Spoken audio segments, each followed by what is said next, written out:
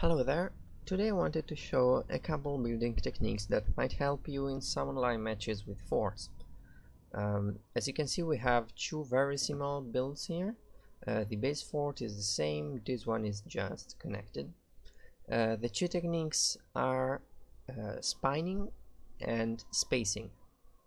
Let's start with spining. Here we have three structures. One made with the usual boxes, one made with a full spine, and one is a spine that lost its walls. Let's add weight to the two leftmost.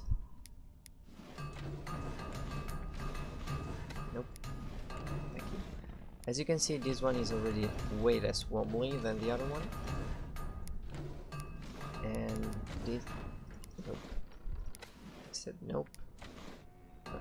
This should suffice. Okay, so the right one has a little more weight. The square structures you would normally see in a match, it will just fall after losing one piece of wood. This thing a sniper can do. Even a machine gun is enough to do that. On the other hand, this structure will not fall if it loses this. It will not fall if it loses this either. Okay, maybe it will. Yeah, it did. Okay. Still, it could stand a bit more losses. And if the weight isn't over-exaggerated, bear in mind that the previous two examples were way too much tall for a fort's normal fort. And this one is way more realistic, and with it's still a lot. It still has a lot of weight on top. If we remove this, I'm confident it will not fall, and I'm confident that even if I remove these, it won't fall, and even if I remove these, it won't fall. If I remove these, it might not fall.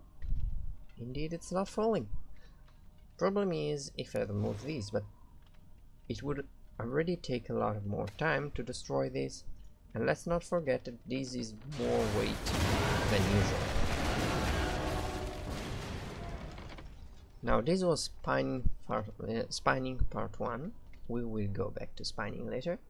Let's now talk about spacing, which is different from spining, of course.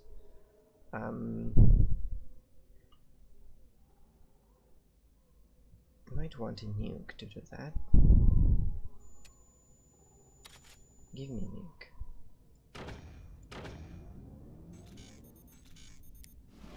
Give me a nuke to player 2 as well. Okay. And give me a sniper. Sniper. And play 1. Sniper. So what happens normally? No, I didn't intend to do that. Okay, still fine. What happens normally if you hit a base on its bottom side? I said the bottom side. I think this is too much close.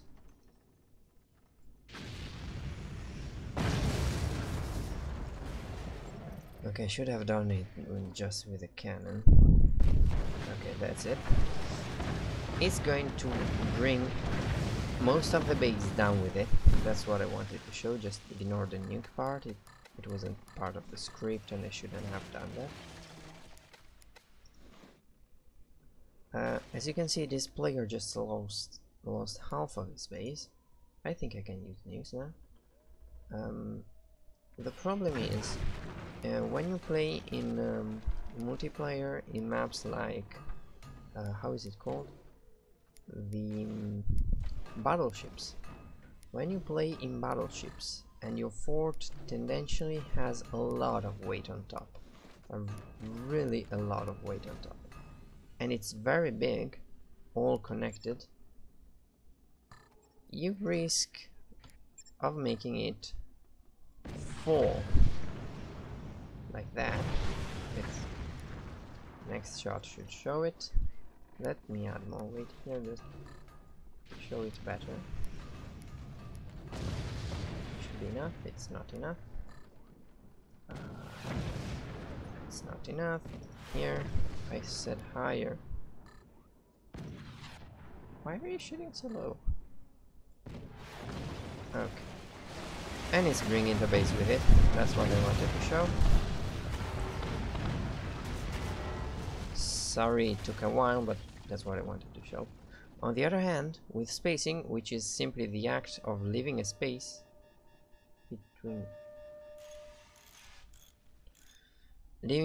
between sections of your base, if one section falls, there you go, the rest of the base is still alive. So when you play on battleships, oh my gosh, why am I building with metal?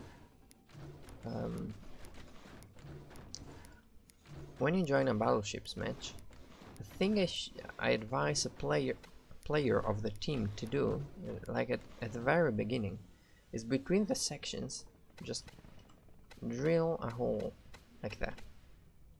It's easy, doesn't take long. You don't need all that space to build because battleship bases are already huge enough.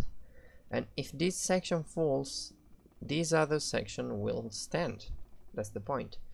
So in battleships, let's imagine this is a scaled down version of battleships, where you have these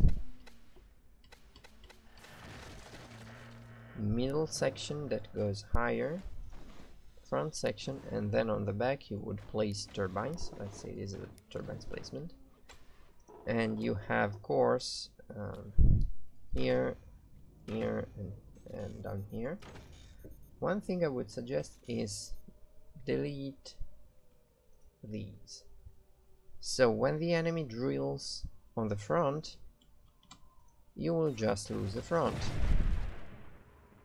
And if the middle falls, you will just lose the middle. It will not drag the rest of the base with it. That's the point. Now let's go back to the... Okay. So this is spacing, really easy concept, just dig a hole, that's it, really, not much more.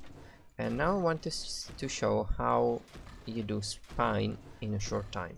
First of all, you do these V structures on bottom.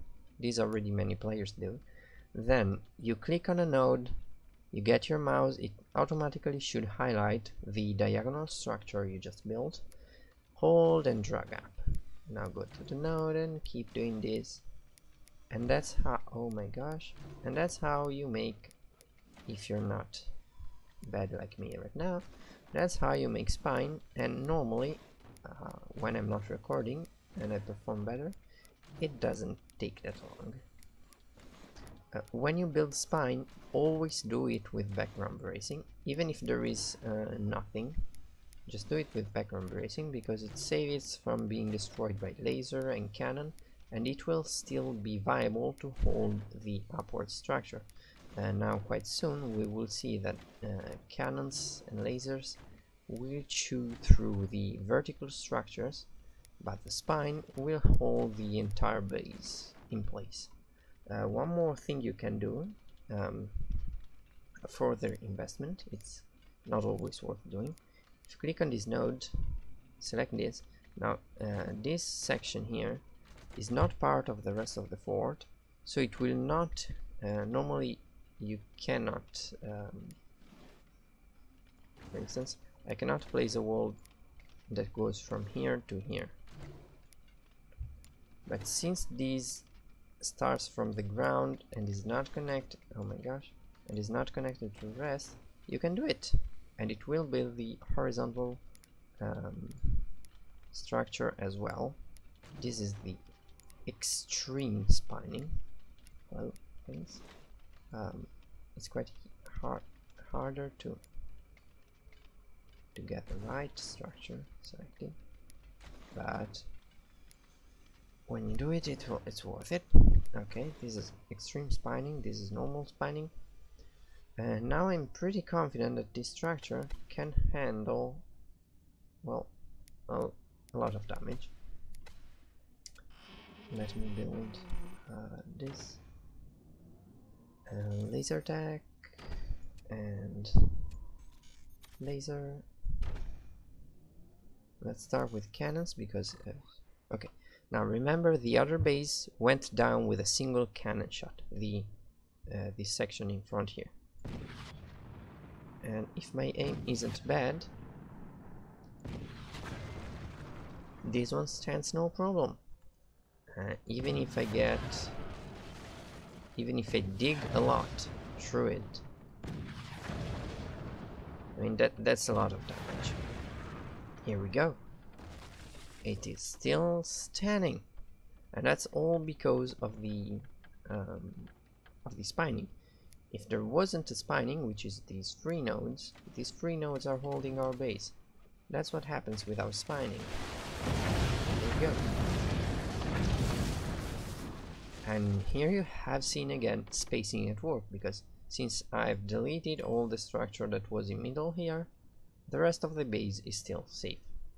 Now, against laser, spining is less ideal, mainly because you have lots of material that is set on fire, and you will have to focus a lot on extinguishing that fire. But it still helps supporting the structure. Let's go here. As you can see, there's a lot of free weight around here. Okay, there it is. That was a lot of laser hits for something that doesn't have shields, honestly. Well, that's all I wanted to show. So spining and spacing. Spacing mainly in huge forts, and spining when you have lots of weight or concentrated AoE fire. Now this is it. I hope you enjoyed it, and see you next time.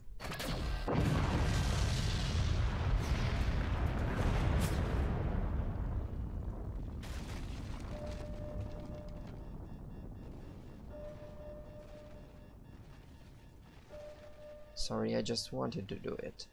I had to do it.